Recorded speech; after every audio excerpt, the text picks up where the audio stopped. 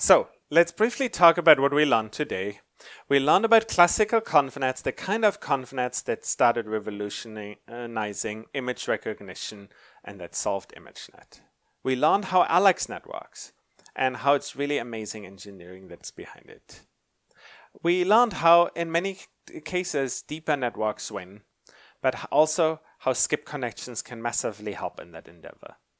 We learned how ConvNets are broadly used and how there's a lot of prompts in computer vision where they are really state-of-the-art and useful. And then but the upshot here is, in a way, object recognition for the kind of task that ImageNet is about feels solved.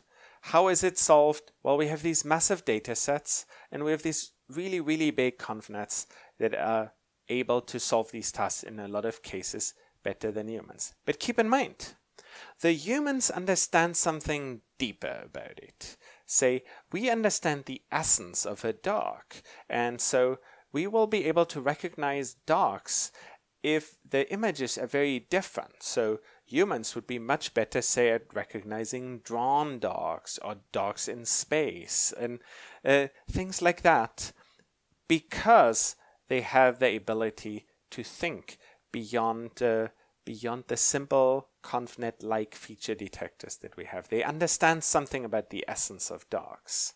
Now, make sure you give us feedback. We're now halfway through the course. You helped us make the course better in so many ways. I hope you realize that we read all your feedback and we incorporate it everywhere in the course whenever we can. And keep up the great work. Give us feedback. Thanks for participating.